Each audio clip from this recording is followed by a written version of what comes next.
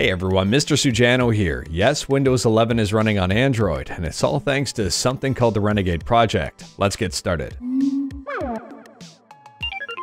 Alright, to kick things off, the Renegade Project is completely free and open source. I'll leave a link to their GitHub page in the description below and feel free to check them out. Before you get too excited here, this project is still extremely early on in development. Interestingly enough, the Renegade Project builds on the ARM version of Windows. The ARM version of Windows can be found in products like the HP Elite Folio, the Lenovo Flex, the Samsung Galaxy Book, as well as Microsoft's very own Surface Pro. Now, if you want to use the Renegade Project to install Windows 11 on your device, there is some stuff you need to know. First and foremost, you will have to unlock your bootloader. If your bootloader isn't already unlocked, you'll completely wipe your Android device doing this. The Renegade Project has a very simple, easy to follow, and highly detailed installation guide, which I will leave in the description below in the event that you want to install Windows 11 on your device.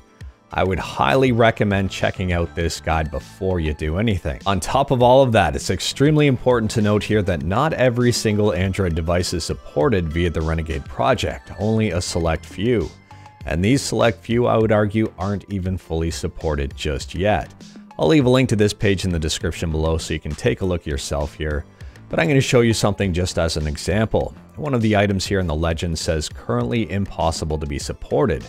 And if I scroll up to something like the Samsung Galaxy S9 Plus, I do see impossible to be supported in a couple of columns here, for example, touchscreen, Wi-Fi, and virtualization. So while it might be possible to get Windows 11 onto a Samsung Galaxy S9 Plus via the Renegade Project, it's probably not going to work the way you want it to. Now, unfortunately, I don't own a device that's compatible with the Renegade Project, so if you want to see some gameplay here in Windows, I definitely recommend checking out Geeker1 here. I'll leave a link to this video in the description below because they do play a few games and it'll give you a really good idea of seeing Windows 11 running on a OnePlus 6T. At the end of the day here, I am very impressed with the Renegade Project and also very interested by it. They've been around since about mid-2021, possibly a little bit sooner. And what they've been able to accomplish so far is nothing short of incredible, and I can't wait to see what they do next. In terms of performance, I wouldn't really expect too much just yet, but as this project improves, well, performance will also probably increase. Anyways, that is all I've got for this one. Straight to the point, all stuff and no fluff.